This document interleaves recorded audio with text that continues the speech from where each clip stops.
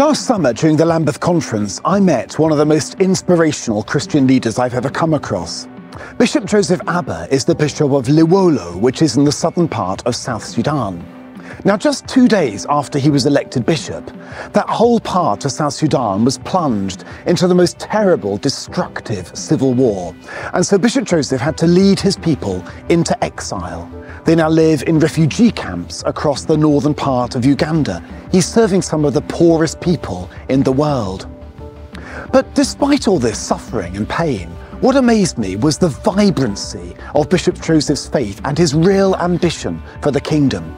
And now, as those people start to return to their countries, they leave the refugee camps behind and go back to South Sudan, he has the most wonderful vision of a nation transformed under Christ. His work is not just evangelism and discipleship and church planting. His vision is so much wider than that.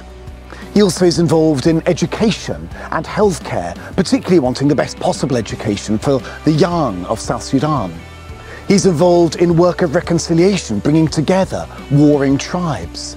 He wants to see agricultural security for his people and address issues around gender violence.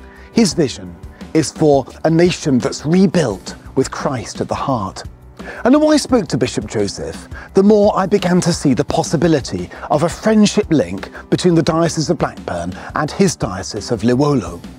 Now, of course, those links are quite difficult to arrange, so I was delighted to find of the existence of a charity called CRESS. You can look them up online if you just put in CRESS UK into a search engine. They are a small English charity, but one that's present on the ground in the refugee camps in Uganda, moving steadily back to Liwolo, offering real practical support as people try to rebuild their shattered lives and access proper healthcare and education. So this year, for our Harvest Appeal, we'll be supporting the work of CRESS.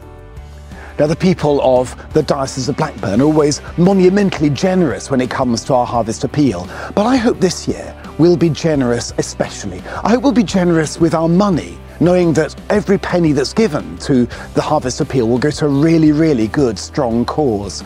But I hope above all we're generous with our prayer and keep the people of Liwolo Diocese and Bishop Joseph very much in our prayers as they seek to rebuild the nation. It's not often that we can find really inspirational Christian leaders. Bishop Joseph really is one. So I pray that we can support him, his priests, his people, with our generosity and with our prayer and really make a difference.